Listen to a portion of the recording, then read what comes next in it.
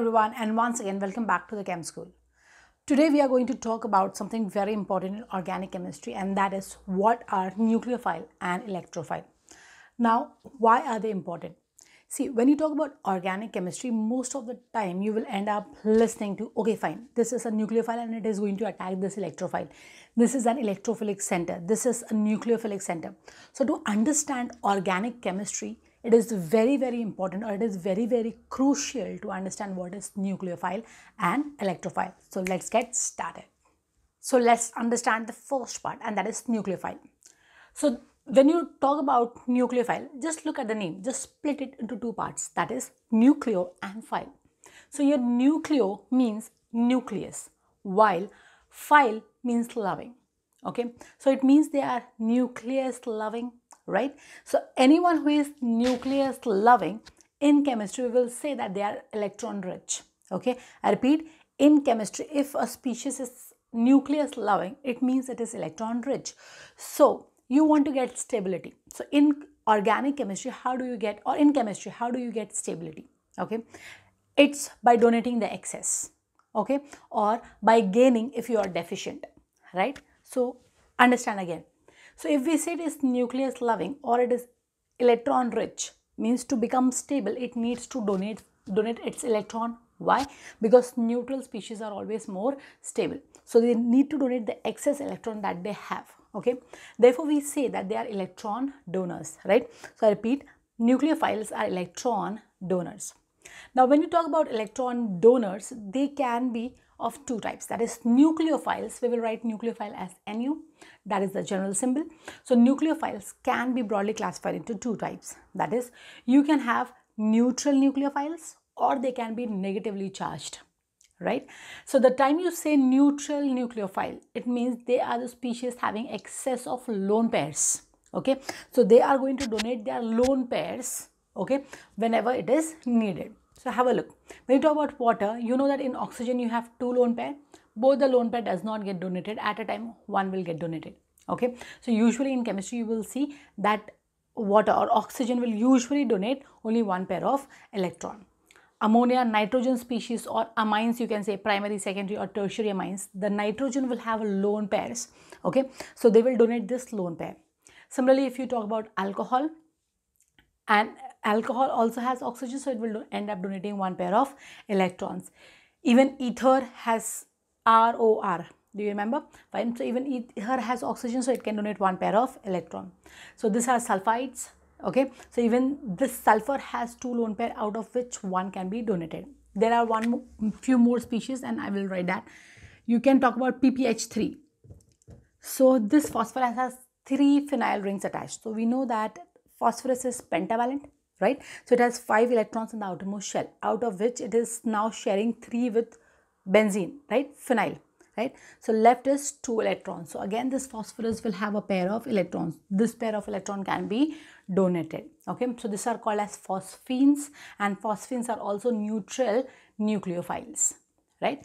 Similarly, if you have a negative charge, still you are electron rich and still you are a nucleophile. So in negatively charged species, you have OH minus, which is called as hydroxide, H minus, hydride, X minus, halide. So halide, you will have chloride, bromide, iodide, fluoride, and so on.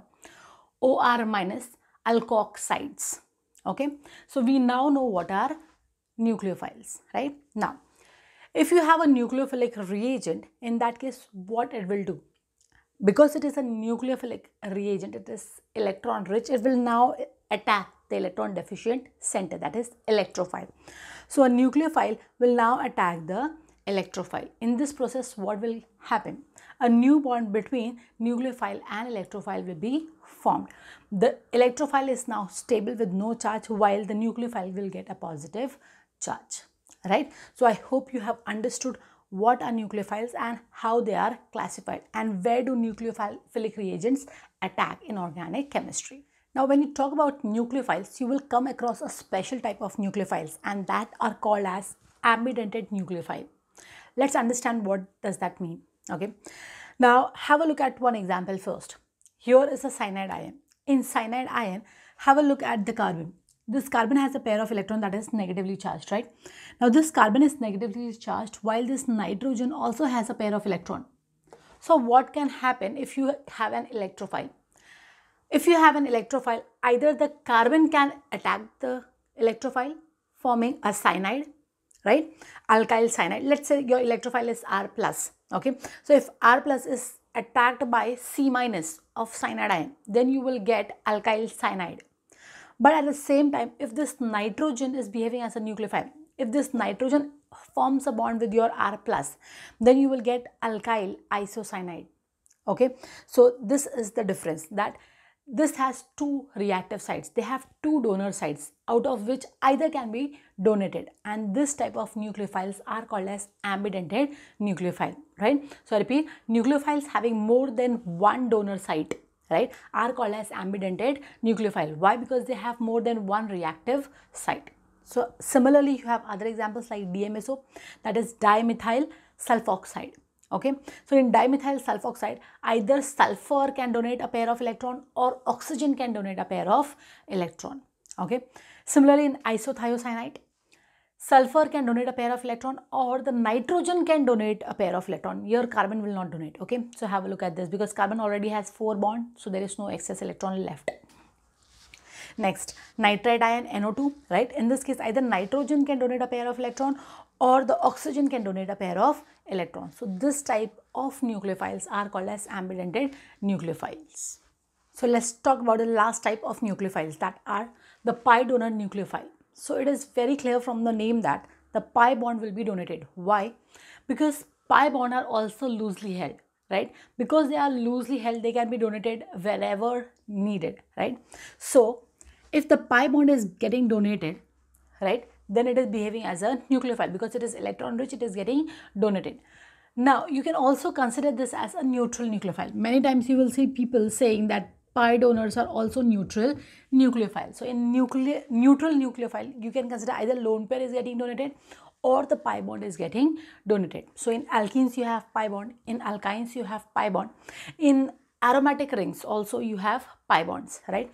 So in aromatic ring, okay fine, they are tightly held, they are in resonance, but still this type of pi bond can be donated. Okay, now this thing will give rise to something like this. Okay, right? So if this is getting formed, what will happen? Here you have already a hydrogen. So this carbon has 4 bonds, that is not a problem. But this carbon has lost one of its electrons. So there will be a new positive charge which is generated at this particular site. Okay, so even benzene rings kind of structure can behave as a nucleophile. So remember that aromatic rings are nucleophilic.